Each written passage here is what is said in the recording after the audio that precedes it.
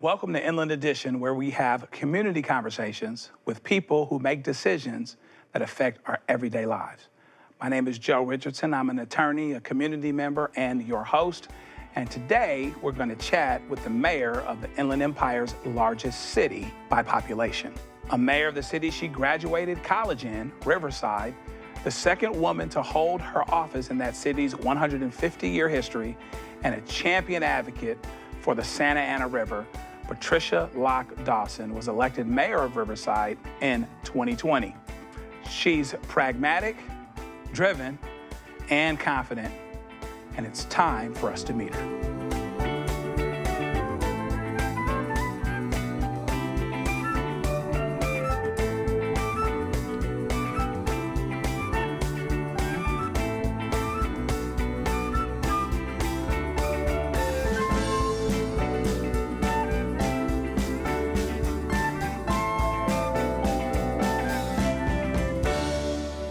And now I'm here with Riverside Mayor Patricia Dawson. Mayor Dawson, thank you so much for being here with us. I am so happy to be here, and I think this is a fantastic series that you're launching so that folks can learn more about what their elected officials do. Yeah. I think it's a big mystery to a lot of people. Yes, so we're getting ready to uncover that mystery. So I want to ask you first, was there an aha moment for you that gets you on the path of public service, or was it just, the convergence of many, your background is, you have a business in land use, you're a school board person, business person, and I'm sure there's some intersection with city government. I guess that's a way of asking, how'd you get here? Oh my gosh, Joe, wow. I mean, I don't think we have enough time to go into all of it, but I will tell you, I'm a wildlife biologist by training. My background is, and I was a former park ranger. I was a park ranger at Bryce Canyon National Park and Mount Rainier National Park. So anyway, and I worked for the Bureau of Land Management as a wildlife biologist, and this was at a grad school. And I was a pretty good wildlife biologist, but I kept getting sucked into all this policy-making stuff, and I was getting asked to serve on committees where I was deciding things. And I figured out I was a much better policy person than I was a wildlife biologist. So I got on the City Planning Commission. I served in 2 governor's administrations. I served under Governor Schwarzenegger and Governor Brown on the Board of Behavioral Sciences. I oversaw the mental health professionals in the state. And I was passionate about education. And so I ran for school board. I was on that for 9 years. Right. And then I thought, I don't want to be an elected person anymore. And then the former mayor sucker punched me and got me into it. You know what they say, if you want something done, ask somebody busy and qualified. So what would you say, at the risk of asking another hugely broad question? I get in trouble when I do this in court, so I don't get as much trouble here, so I'm just going to go crazy. I'm sorry. So what would you tell somebody if they asked you, tell me about Riverside? Oh, my hometown, born and raised there, youngest of 5 children, fabulous place to live, home to 3 universities and an award-winning community college, 12th largest city in the state, larger than 99% of all cities in the United States. Did you know that? Wow, no, I didn't. We are the 6th largest metro area in the country. The city of Riverside is the county seat, so we have everything going on there from the courts to county administration to the city, so county jail, we have it all in Riverside, but our population's fairly young. It's younger than the national average, so, and in 2020, it was a city that was the #1 city young people moved to in all of the United States because of our quality of life. It's a great place to live. Give us a 101 on city government.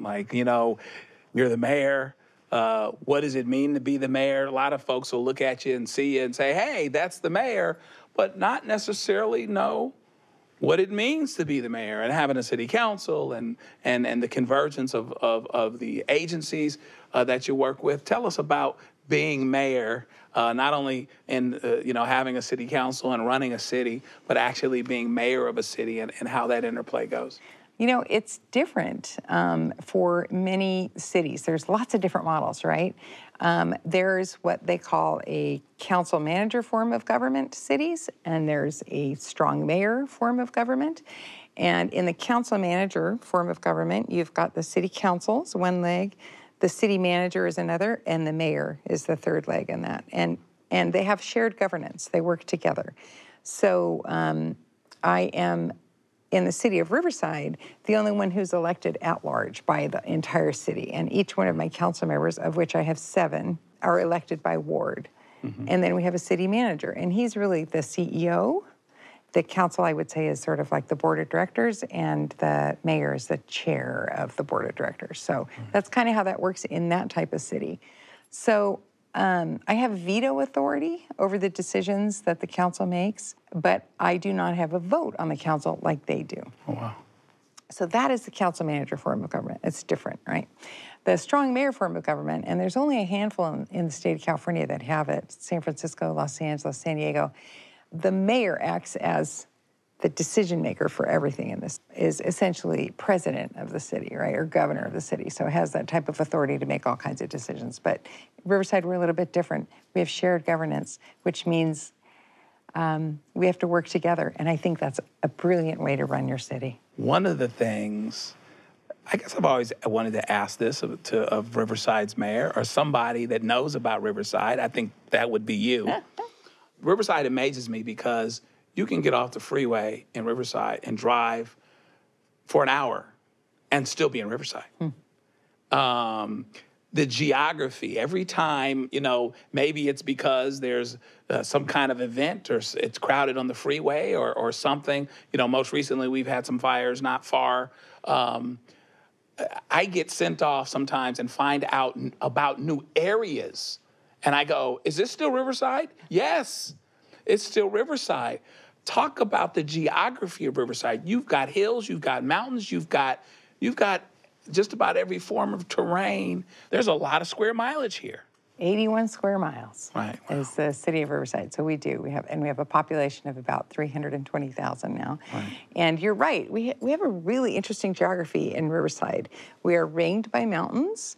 We're a valley, and then what do we have on the western portion? Our name is Riverside for a reason. Yes, we have the Santa Ana River that runs through there, which is the largest and the steepest watershed in all of Southern California. So, in fact, it was one of the biggest flood risks west of the Mississippi, which is why they had to put in Seven Oaks Dam up above it. But it is made for lots of different interesting experiences in the city. So you're right. And I think before irrigation came to the city in the late 1800s, it was a fairly dry and just not a particularly arable and agricultural gem. Irrigation came in, we were able to start groves, and Riverside became the citrus capital of the world. And in fact, I think in 1900, it was the richest per capita city in all of the United States.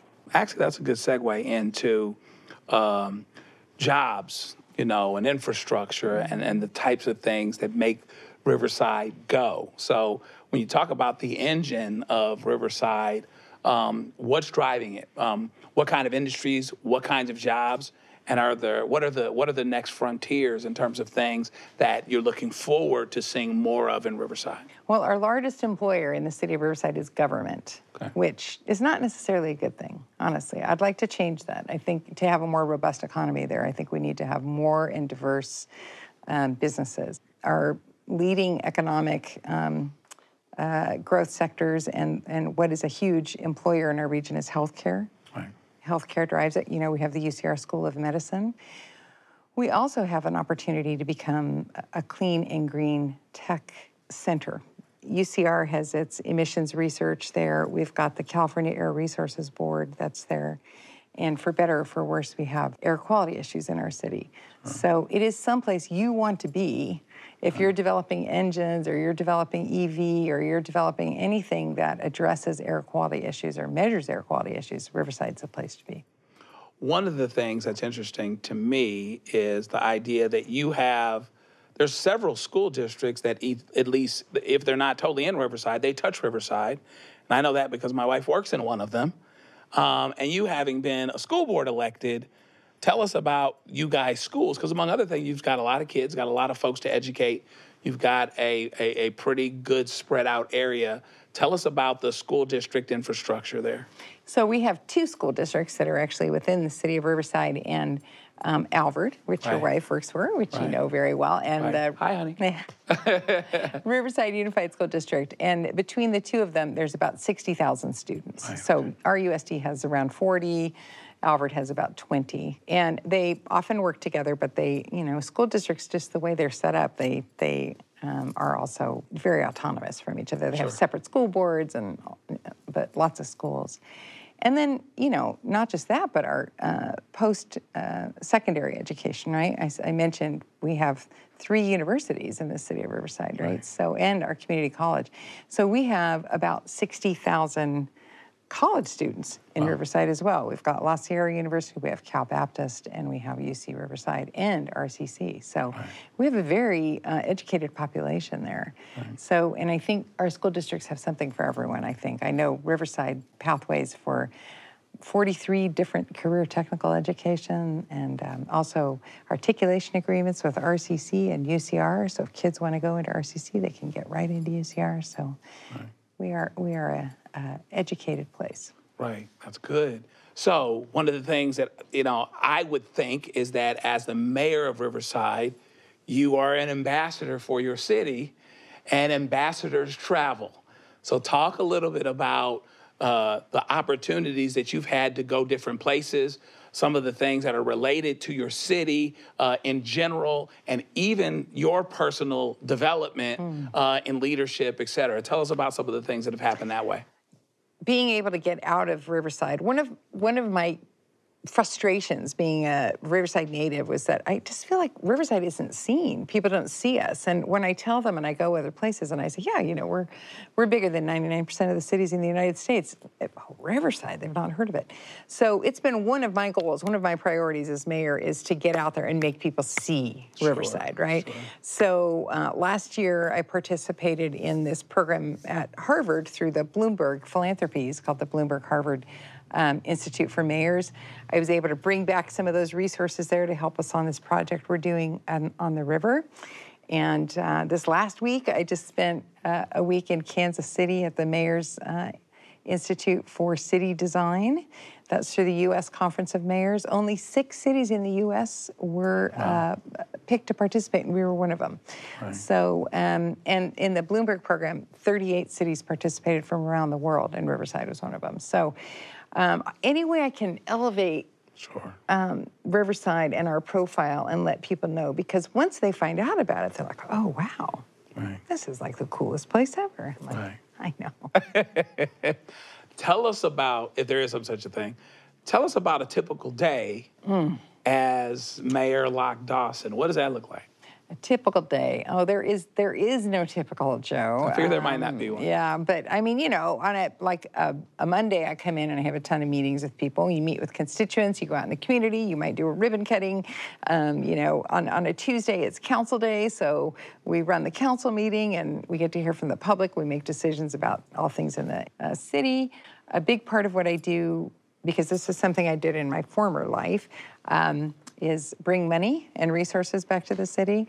So I'll meet with our lobbyists. I will often go to Washington, D.C. or Sacramento so we can talk about bringing back funding for the different projects we have in the city. And we've been very successful, actually. We've had, I think, a record amount of money coming into the city just in this past year alone for infrastructure projects and all sorts of good things. Right. So I don't think you were mayor quite yet when COVID happened, but you weren't elected. Is that right? Am I right about that? So doing what you do now, you have the perspective dealing with COVID from a business owner standpoint, from an elected standpoint, and I know you're an advocate for mental health.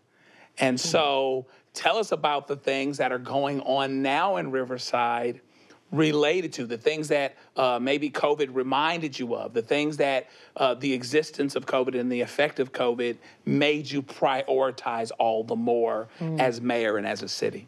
Well, I'll tell you, something COVID made us all realize is that the outdoors is important. It's important to our mental health, it's important to our physical health, and it's a place where not only can we get out there and exercise and you know, take in what's wonderful about the natural world, it's a place where we can come together to connect as well, right? So that's super important to me as a former park ranger, but because one of my big passion projects within the city is putting the river back in Riverside. Right. Okay, Joe, do you know what river is in Riverside? I do, but it might be because I cheated. So, I mean, just being honest, is it Santa Ana? It is the Santa Ana River. I tell you, a lot of us would not know that. 100 miles long from the headwaters up in the San Bernardino Mountains to the Pacific at Huntington Beach at the coast. So, and we have about 10 miles of it that runs through Riverside. Right.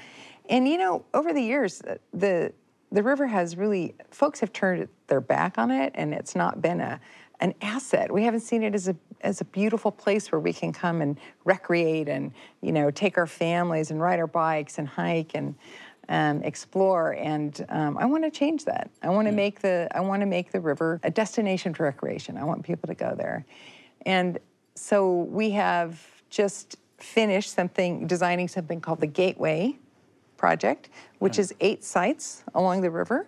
Yeah. And we're in the middle of some environmental analysis for that, but that has identified projects that we're getting funding for now to develop access, trailheads, places to go, bathrooms, all those kinds of neat places you can have so you can get down to the river.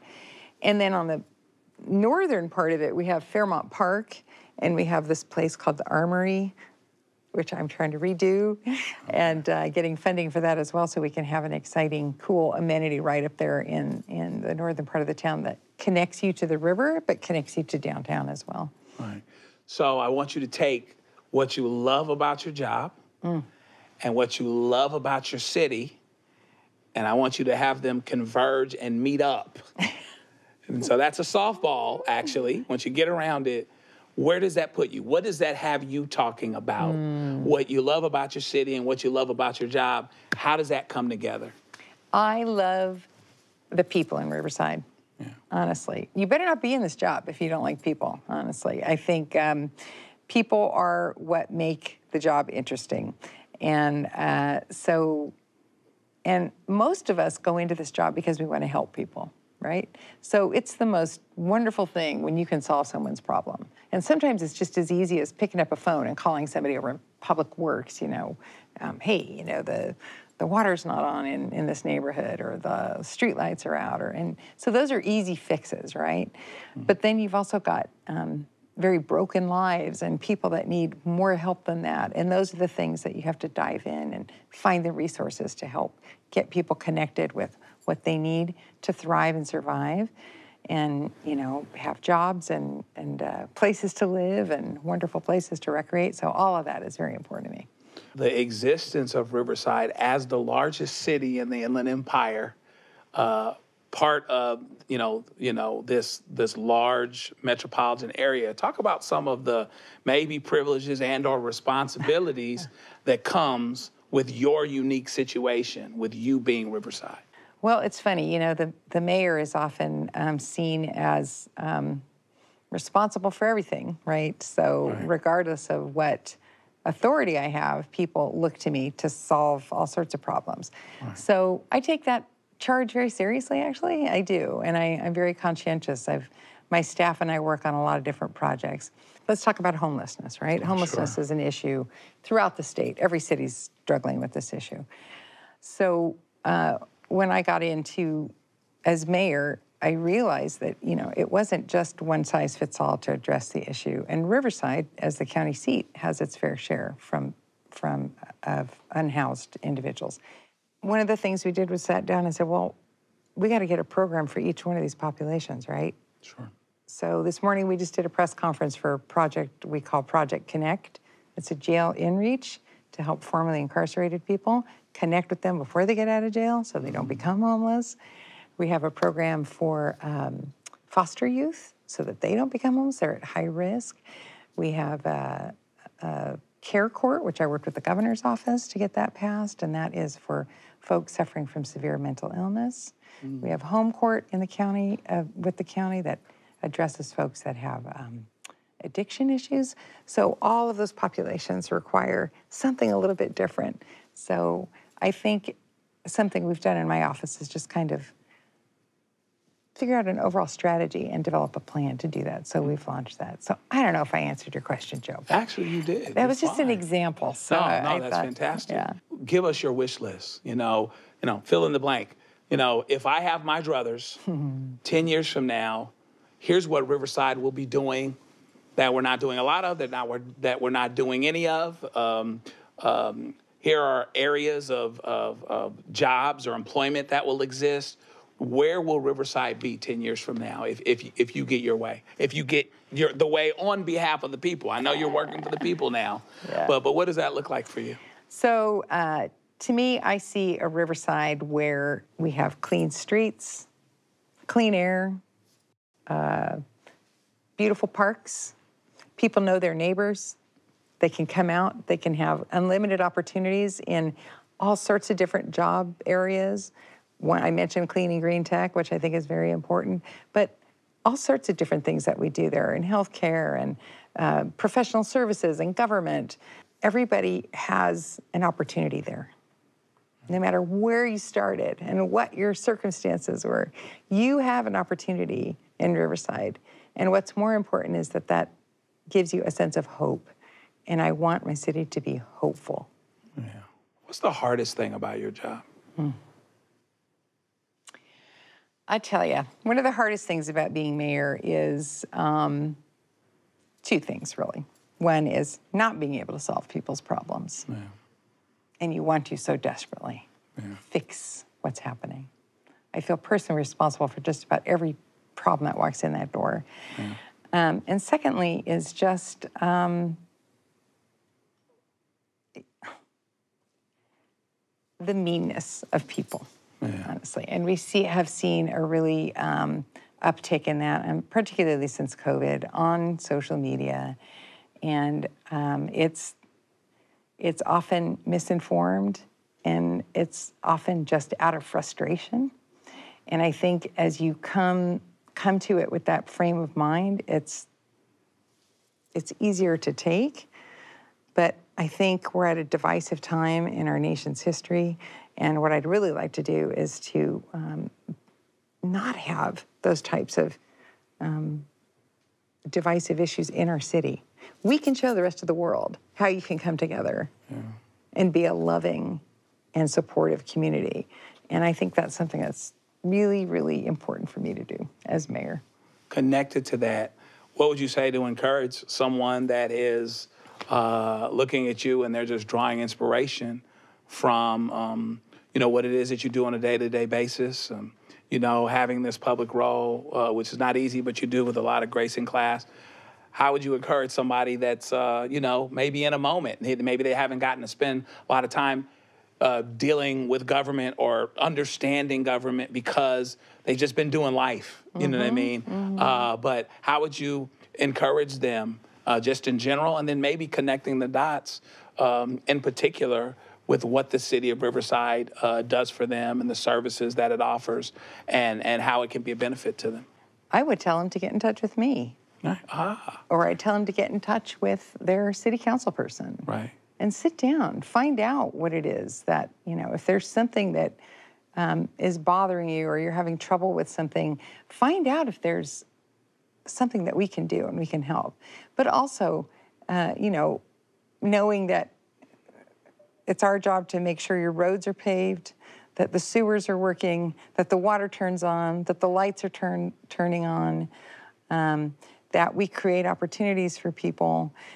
So all those different kinds of things that we do, we'd love to talk to people about that and let them know wherever their particular issue falls into, we'd love to help. Is it social media? Is it, give us our homework. How do we follow up? Is it email? How do they do it? How can they get in touch with the city? All sorts of different ways. You can email. It's number 2, mayor@riversideca.gov. We're also on Instagram at Mayor Patricia Dawson.